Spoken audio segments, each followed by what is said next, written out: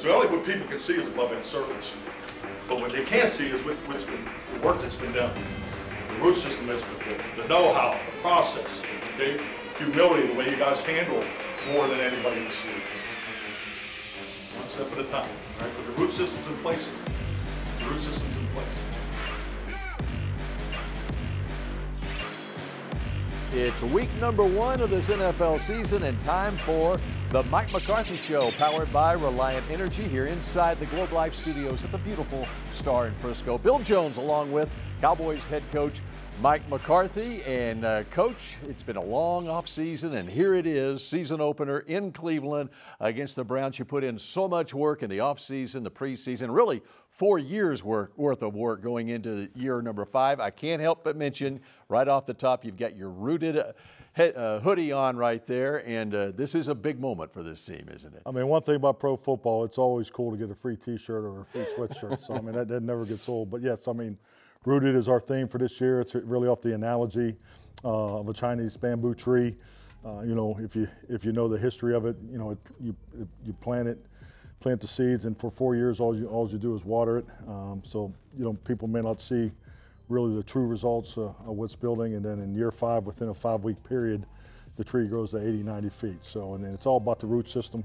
It's all about, you know, belief in one another, how we do things, how we approach it, and you know, I think our players really enjoy the thought process. And by the way, the 5th year has been pretty good to the coach in the past. His previous stop won a Super Bowl with the Green Bay Packers. All right, let's talk about your team, and let's start with your quarterback, Dak Prescott, as he goes into his 9th season, coming off a terrific year last year where he was 2nd in the MVP voting, led the league in touchdown passes as well. How nice is it for you working alongside him and seeing his growth in this offense? Oh, I mean, it's incredible. I mean, this is where you want to be as a head coach, as a play caller. You know, you want to be, you know, totally in step with your quarterback.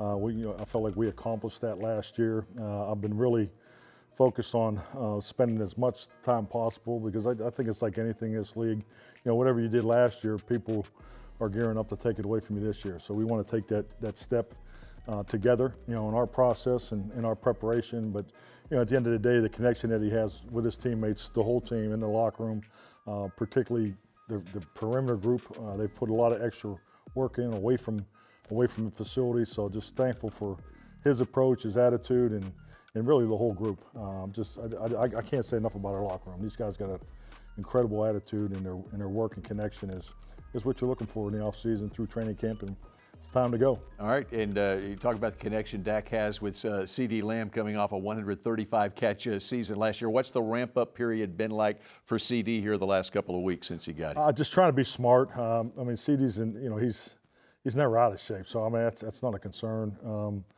You know, I just think you gotta trust the science of it. You know, trust the numbers.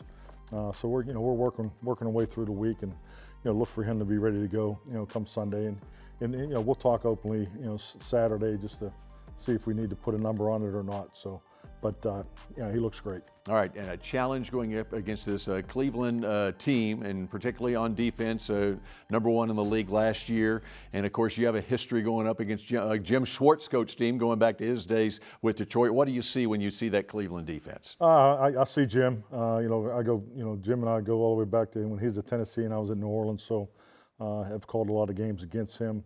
And I think to give credit to a coordinator, when you see common threads, you know, of the way his defenses play throughout his career, you know, Tennessee, Detroit, Philadelphia, and now Cleveland. So it's going to be a salty bunch. Fundamentally, technique very sound. He's going to, you know, there's core concepts and schemes that he believes in, and we'll see those Sunday. And but just like all of us, you know, we've had the whole offseason to study one another, and I'm sure there'll be some wrinkles and some adjustments, and that's why we play the game. All right, so much more to get into with the coach here in just a little bit. Guess who had his contract renewed apparently this year? He's been on a week-to-week forever. David Moore of the Dallas Morning News will be here in just a moment. We'll get his take when the Mike McCarthy Show continues in a moment. The Mike McCarthy Show, powered by Reliant, is brought to you by Blockchain.com. Make your crypto play today. Ford, your North Texas Ford dealers. Ford is the best in Texas. Bank of America, the official bank of the Dallas Cowboys, and by Miller Lite, the only beer of the Cowboys.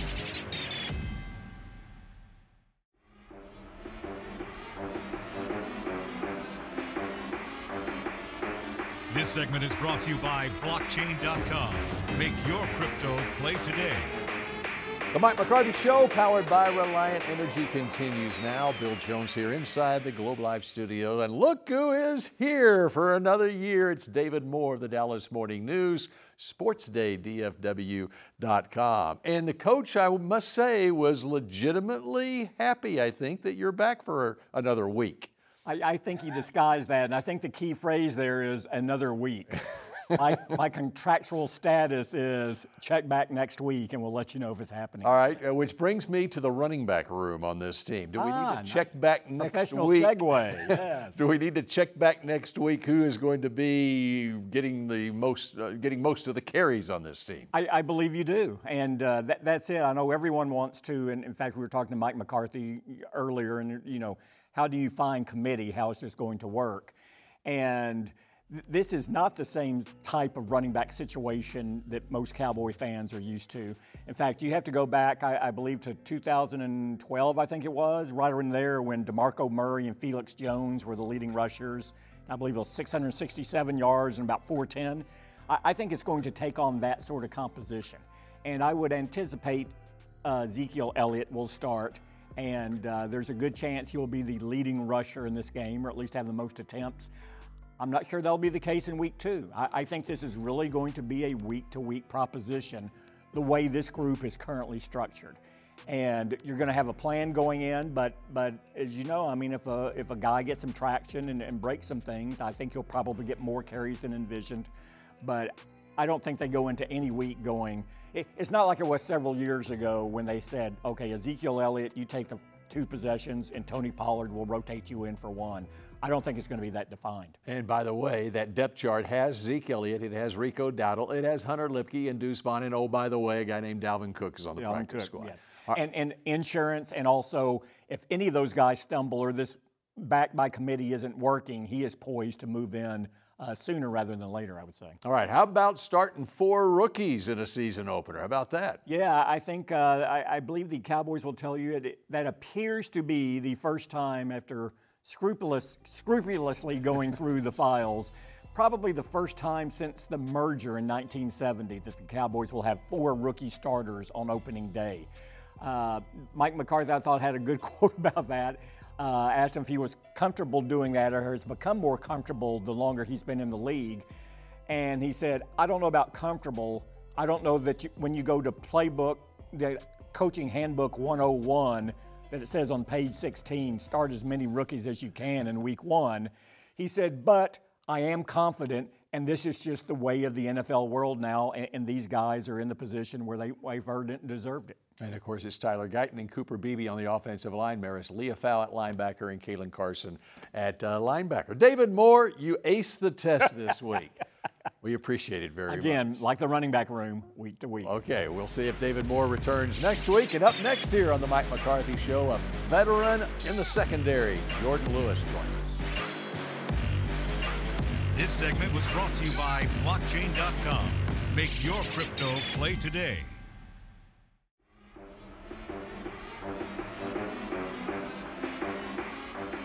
This segment is brought to you by WinStar World Casino and Resort. Proud to be the casino of the Dallas Cowboys. Please game responsibly. Welcome back to the Mike McCarthy Show, powered by Reliant Energy. Time to check in with an 8-year veteran in the Cowboys secondary, the Ed Block Courage Award winner from last season. That would be one Jordan Lewis. It felt really good. Just all the hard work that I had in the off season with Britt and the training staff, just understanding that, you know, it's going to be an uphill battle from the spring and going into camp, we knowing that we're going to miss camp and being able to perform that year and giving guys that production that I had last year and showing the guys that I can still be the same guy. It felt good that they really appreciated and they voted me for the Ed Block Courage Award. So he brought, you know, just like just different, you know, varieties of different things. You're gonna see guys doing a lot of different things in a lot of different spots. So he's gonna mix it up. He's gonna mix it up and give quarterbacks some, you know, some problems and make sure that they're thinking and they have to have a ticking time in their head and see what they got to do and read our defense instead of, you know, just going out there and understanding what we already in. It's going to be really tough. I really think they have some of the best route runners in the league, especially, you know, from 1 to 3. The guy Elijah, he's really good. Coop, of course, and Jerry Jeudy, all those guys can get open. And all South Florida guys, so, you know, they train together. They understand how to get open and release and different things like that. And I feel like it's going to be a really good challenge. We got some things to, you know, mix it up for those guys, and it's going to be a fun challenge to go out there and see. He has a variety of different things so he can do at his disposal when he's running around. So, I mean, of course, you got to feel for him. You know what he likes to do, but you still got to go out there and cover it. It's so explosive. When you go out there, it's just a different feel. So, I mean, you have a feeling for what he wants to do. Even Jerry Jeudy. I mean, I have some, you know, I played with him a few times. But those guys, you got to go out there and feel it, you know, when you go out there in game day. So, it's definitely understanding what they like to do, but at the same time, you got to go out there and perform and feel it for yourself. So let's take a look at now what Jordan Lewis and the Dallas defense is going to be facing in this Cleveland Browns team. Will McClay joins us. We got the telestrator out here for the first time in the new season. Let's take a look, starting with the running back. Of course, Nick Chubb is out. It's Jerome Ford who gets the start. Leading rusher last year, really good player. We're going to look at him here. He's got vision and burst.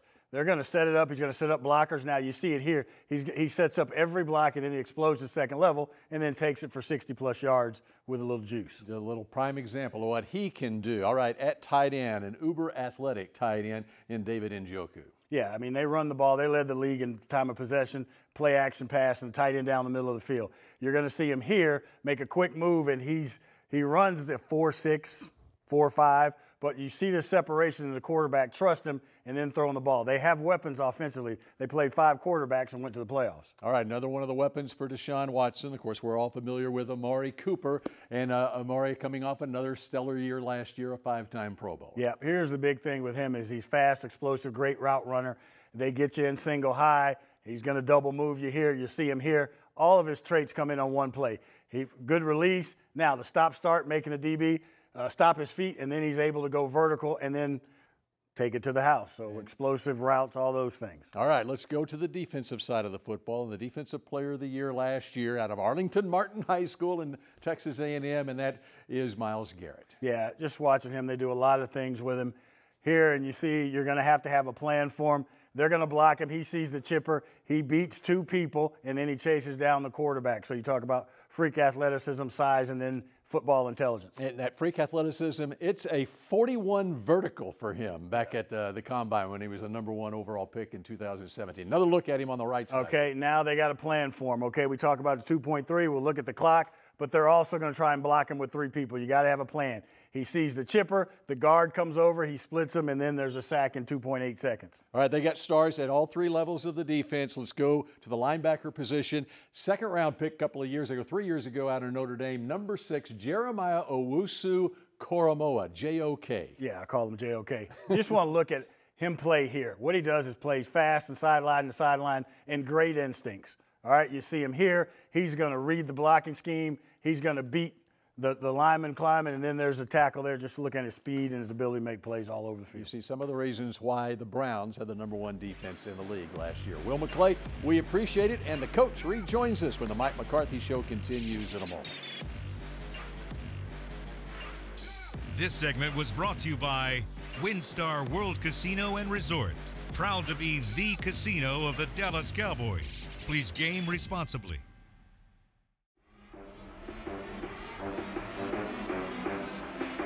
Welcome back to the Mike McCarthy Show, powered by Reliant Energy. Bill Jones alongside the head coach who rejoins us now. Let's talk about your defense a little bit. And How about working alongside a guy that you went up against so many times in that NFC North, Mike Zimmer, your defensive coordinator? What's it been like? I've really enjoyed working with Mike. It's been great to have him here. I think, number one, we wanted to make, a change, and I think that's important after being in a system, 3 years. I mean, you're going to, you're never going to be the same year to year, and I think this has just been a great addition. Schematically, it's a whole different approach. Not a whole different, I shouldn't say that, but there's variation to it that obviously our opponents are going to be challenged with. It's a scheme, and his aggressiveness and his demeanor and discipline is something that I've always respected and enjoyed competing against. So personally, it's been cool. I mean, it's great to have another guy older than you in the building. And you're looking at me, or okay? No, just older than you. Okay. Kevin Stefanski, what a season Cleveland had last year. Going through, they had 5 different quarterbacks that they used. Deshaun Watson is back. He was 5-1 in the 6 starts he had last year. What kind of challenge is it going up against a quarterback like him? Well, he's multidimensional. I think if you just look at their team, I mean, they did a great job. I thought Kevin did a phenomenal job of sticking to the blueprint of running the football, playing really good defense, especially at home. I think they were 8-1 at home, so that's part of our challenge here. And and he makes them different. So they're different on offense, and to be able to get done what they did last year with 5 quarterbacks, that's very difficult. So this is an excellent football team we're getting ready to play. How are you excited to once again unleash Micah Parsons? I mean, we go through the preseason, and during the preseason games, we get shots of him on the sideline. You can just tell he wants to be in there, even if it's a preseason game. He says he's lost 10 pounds from last year. He's in great shape, and everyone's wondering how he's going to be used in this Mike Zimmer defense. How excited are you to see Parsons back out there? Well, the first thing is what you've said. I mean, he's lighter, and he's just so explosive, and I mean, he looks great. And I think the ability to move him around, is something I think Mike and the staff's done a really good job. But yes, I mean, he's such a weapon, and it's important for us to give him those opportunities. This game features 2 of the premier pass rushers in the league. You can get the NFL Defensive Player of the Year on the other side, flipping back to your offense and doing what you can against Myles Garrett, and understanding there's stars throughout that Cleveland defense. But the challenge going up against Garrett, what's that like? I mean, Myles has the bullseye. Make no mistake about it. I mean, welcome to the NFL, Tyler Guyton. I mean, this will be a great opportunity for our young guy, and just have great respect for what he's done. And he's done it at such a high level now for multiple years. So, but it starts with him. He brings a tremendous energy to their defense, to their whole football team. So he's definitely a focus for us. And how about the progress of Tyler Guyton and Cooper Beebe, 2 rookies on your offensive line here? Yeah, I'm very happy where they are. I mean, I think just making the decision as timely as we did, I thought that was important to make sure we give these young men the opportunities through reps. And they're doing a nice job, but there's going to be a first for everything. This is going to be their first away game. It's going to be their first game, and but they're doing a really good job. All right, coming up, we wrap up the Mike McCarthy Show in just a moment. Closed captioning is brought to you by the Texas Lottery. Cowboys scratch tickets from the Texas Lottery are here. Play today. Final couple minutes of the Mike McCarthy Show, powered by Reliant Energy. Let's talk special teams for a moment. Everyone talking about the dynamic kickoff. How much time has the mad scientist John Fossil spent in the lab devising different things that he might be able to do, not only on the offensive end, but on the defensive end, defending against this thing? I mean, in reality, probably well over 3 years. I mean, this right. Conversation has been going on in John's office for really all through the introduction to USFL and looking at all those tapes. So going through the mechanics of being part of the rule change, I think gives us an advantage a little bit. But that special teams coordinator community is very, very close. So he's put a lot of time into it, and I do. I mean, obviously we have an exciting returner in Turpin, and I'm hopefully he'll get some opportunities. But I think it'll be great to have it back in the game. How many opportunities? I mean, that's what time will tell. But we feel like we've been able to really go through the growing process, and we're looking forward to playing an outdoor game and hopefully getting some opportunities. All right, it's going to be fun. 3:25 kickoff Dallas time in Cleveland. Good luck against those Browns. Thank you, Bill. And we appreciate all of you joining us here for the Mike McCarthy Show. And we will see you again next week when the Cowboys play their home opener against the New Orleans Saints. The Mike McCarthy Show, powered by Reliant, was brought to you by Blockchain.com. Make your crypto play today. Ford, your North Texas Ford dealers. Ford is the best in Texas. Bank of America, the official bank of the Dallas Cowboys. And by Miller Lite, the only beer of the Cowboys.